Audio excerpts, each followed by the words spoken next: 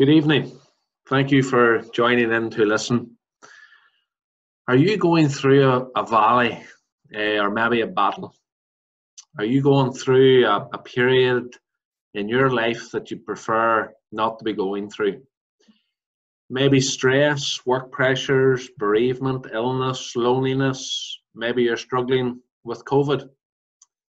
I've got to say at the outset that I've never really had to go through many valleys in my life, and I'm thankful for that.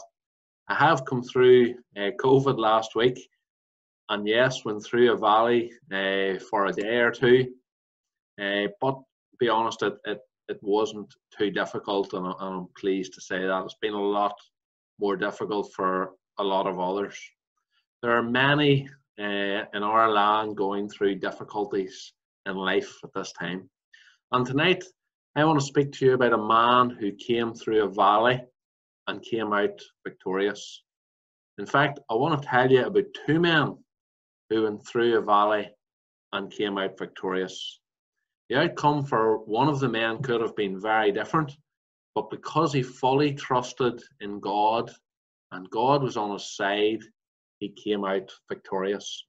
The other man was Jesus, God in person. He went through numerous valleys for you and for me. He has nail prints in his hands and his feet. He has wounds in his side, scars on his head, but he too came out victorious. For me, that is special. I suppose I ask you the question this evening, is it special to you? If it's not, then I trust and pray by the end of this 15-minute simple gospel message, I hope and pray that it is special and that Jesus Christ becomes special to you. The story I want to briefly touch on is the story of David and Goliath, a well-known Bible story which many, if not all of you will know. The story can be found in the Old Testament in 1 Samuel chapter 17. I'm not going to read the whole story out tonight. There's over 50 verses. So I'll do my best to summarize it and pull some points from it that I'd like to focus on. Slide 1, I've just put up on the screen. I've two slides tonight. First slide I've shown, and there are 4 parts of the story that I want to focus on. The background, the Philistines and their mighty warrior Goliath, the Israelites, and David, the shepherd's boy. The background, first of all, the first few verses of Samuel 17 give us the background. And if you have a Bible, by all means turn to Samuel 17 and you can follow the story through with me. 1 Samuel 17. It tells us that the Philistines gathered together their armies to battle and were placed on one hill. They had a mighty warrior in their ranks, and his name was Goliath. Verses 4 to 7 give us a really detailed description of this man Goliath. Verse 4 tells us he was an undefeated champion and that he was approximately 9.5 feet tall. Verse 5 tells us his armour weighed about 70 kgs. That's about the weight of 3 bags of cement or 3 bags of meal. It says his spear weighs about 9 kilos, I think in verse 5. This was not a man to be messing with. He was a beast of a man. Going by external appearances, he was a man you'd want in your army. And he was the main man in the Philistines' army. It's good to be reminded that man looketh on the outward appearance, but the Lord looketh on the heart. The Bible tells us that. In fact, it tells us that in a few chapters previous to Samuel chapter 17. I should ask you a question at this point. Is your heart right before God? Bearing in mind, God, the Lord, looketh on the heart, not on the external appearances. He doesn't look at what type of car you drive. He doesn't look at what type of house you have. He doesn't look at how you're living your life either. He looks at your heart. That's the first challenge for tonight. On the other hill, just get back to the background, on the other hill you had the Israelites. They were led by a king called Saul. Saul was the first king of Israel, and they too were set and ready for battle. So you had the Philistines' army on one hill, and you had the Israelites' army on the other hill. And notice verse 3 on the screen, it tells us there was a valley in between them. So you had the Philistines on one hill with Goliath, and you had the Israelites with Saul on the other hill, both armies ready for battle. The Philistines. So we'll just look at the Philistines a little more closely. Remember, they had the undefeated champion in their ranks. We've already looked at how he was a giant of a man, being over 9 foot tall. His name was Goliath. The Bible tells us that he came down into the valley and presented himself before Israel morning and night for 40 days. That's 80 times, 40 days by 2, 80 times at least, shouting in a loud voice for one of the Israelites to come down and fight him. The Philistines were very much on the front foot in this battle. They were bringing the battle to the Israelites, or so they thought, with this mighty warrior on their side. The Israelites then, in comparison, verse 11 of chapter 17 tells us that Saul, that's their leader and king, and the Israelites were dismayed, they were discouraged, and greatly afraid. Verse 24 says they fled and were sore afraid. Remember, this is the nation that had God on their side, but they had chosen to turn their back on God. That reminds me so much of today. We have put God to the side in so many situations. We have chosen our way and either forgot about God or chosen to put him out of our minds, or worse, we have turned our backs towards God. How foolish we have been. You know, as I read through this and I studied it, if ever there was a time in my lifetime where we needed God in our land, it's now. But yet we still choose to turn away from him. At the best, we turn to him whenever things get out of control. But as soon as we gain some form of control back again, we turn away from him again. I have even seen it, and you have maybe seen it through COVID. In March, April, people were sitting up, maybe more aware of God, more aware of church. And then as COVID went on, we started to maybe gain some control, or think we were gaining some control, people started to turn their backs very quickly on God again. Could I say, although the Israelites had forgotten about God, God had not forgotten about them. God sent them a shepherd's boy by the name of David. You know, even though many of us have turned our backs on God, God has not forgotten about us. God is there waiting for you to come to him. Finally, point 4, then there was David, the shepherd boy. David was a shepherd boy who attended to the need of sheep. We all know that in Northern Ireland we tend to many sheep. There's many sheep farmers.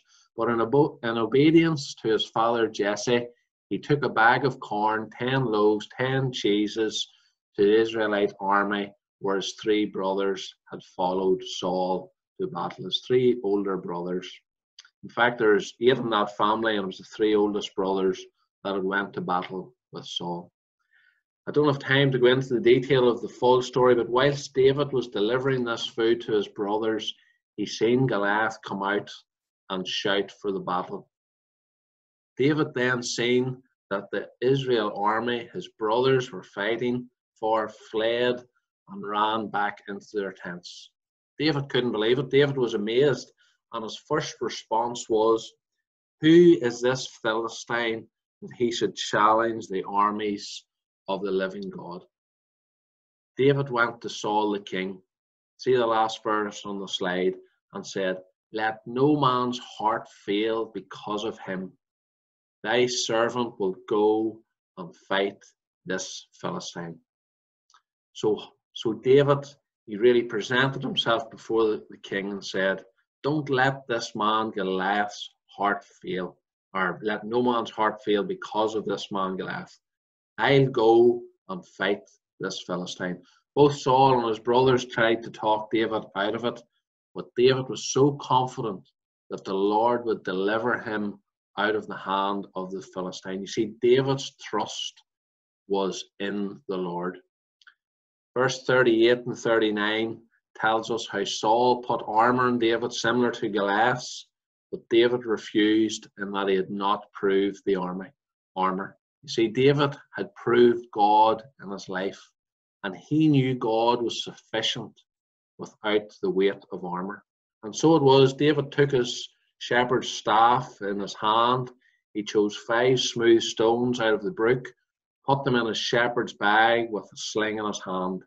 David proceeded down to the valley to meet Goliath, and in response to Goliath's shouts and threats, David could say, I come to thee in the name of the Lord of hosts. Verse 47, he could say, for the battle is the Lord's, and he will give you into our hands. Verse 48 says that David ran towards the Philistines. He put his hand on his bag. He took out a stone and slang it with a sling, and it smote Goliath in his forehead, and Goliath fell on his face, dead. When the Philistine army seen their champion dead, they fled, and when the Israelites seen it, they rose and shouted and pursued the Philistines. What a change.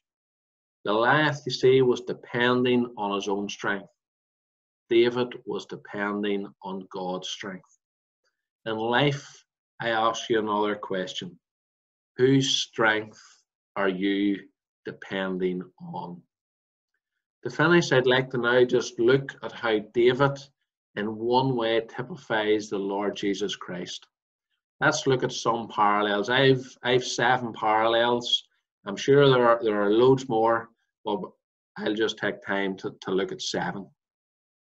Just like God sent David to save the Israelites in battle, God sent Jesus, his son, to this earth to save you. Just like David was obedient unto his father Jesse. Remember, Jesse told him to go to the battle and give his sons the cheese, the bread, and the corn. Jesus was obedient to God's will. Just like David stepped forward into battle, Jesus stepped forward and allowed himself to be arrested in the Garden of Gethsemane, so he could be taken and tried in a mock trial to ultimately end up on a cross. Just like the Israelites fled and hid in their tents, the disciples fled from Christ after his arrest in the Garden of Gethsemane. I'm not criticizing the disciples. I probably would have done the same myself. I'm just merely pointing out the fact that Jesus was alone. He suffered alone. Just like David fought the battle for the Israelites and went through the valley, Jesus fought the battle for us at the cross of Calvary and went through the valley of death. You see, our enemy is sin. Isaiah 53 verse 6 is on the screen, says, all we like sheep, that's us, have gone astray. We, that's us again, have turned every one to his own way, and the Lord hath laid on him, that's Jesus, the iniquity, the sin, our sin of us all. Jesus shed his precious blood at Calvary for the forgiving of our sins. Ephesians 1 verse 7, it's on the screen also, it tells us that it's only through the shedding of Jesus' blood we can have forgiveness of sins. Just like David defeated the enemy, Jesus defeated sin for us at the cross. The 6th cry on the cross was, it is finished. There's 7, but the 6th one was, Christ cried out, it is finished. And you ask, what was finished? You probably know the answer. If you don't, but what was finished? The work that Christ had come to this earth to do was finished. Jesus' suffering for our sin on the cross was finished. It was accomplished. Jesus had taken the punishment for sin that was and is due to us. That work on the cross was finished. It'll never be repeated. In fact, the Bible tells us that. Point 7, and very important. Just like David came out triumphant over Goliath, Jesus came out victorious over death. Luke 24 tells us how Jesus rose from the dead 3 days later, and that he drew near to two and went with them. He also came later in that book, at the end of Luke 14, it tells us he came to his disciples on the shore. If you trust Jesus and ask for forgiveness, he will draw near to you tonight. You will feel his presence. Remember, Jesus rose victorious. He is alive, and he is wanting you to come to him today. No, I don't serve a dead Savior tonight. I serve a living Savior. And for the Christians that are listening, remember, you're serving a living Savior. We've so much to be joyful for. Christ has won the battle. If there's one thing in your life you need to be worried about, it's your sin. It's your sin that separates you from God, and it will for eternity if you don't trust him and ask for forgiveness. It is your sin that will keep you out of heaven. But Jesus has taken the punishment for it. He has shed his blood for you. Trust him tonight. With that, I close, and thank you for listening. If you have any questions, then please speak to me or get in touch. You can get in touch through Facebook, the website. My number's on the website as well, www.godsmission.com. Would love to see you saved and ready for heaven. That's why we're putting these gospel messages out each Sunday night. You all know Psalm 23, penned by David. And I wondered this week as I looked at this, I'm sure he was thinking of his time in the valley facing Goliath the giant when he wrote, "Yea, though I walk through the valley of the shadow of death, I will fear no evil, for thou art with me." You can be accepted into the family of God tonight if you turn to Jesus. And I trust that after you do that, and I trust that you do it, and you'll be able to read the words of the psalmist in chapter 23. It'll be completely different to you. You'll be able to read that verse. Yea, though I walk through the valley of the shadow of death, I will fear no evil, for thou art with me. Amen. Thank you for listening.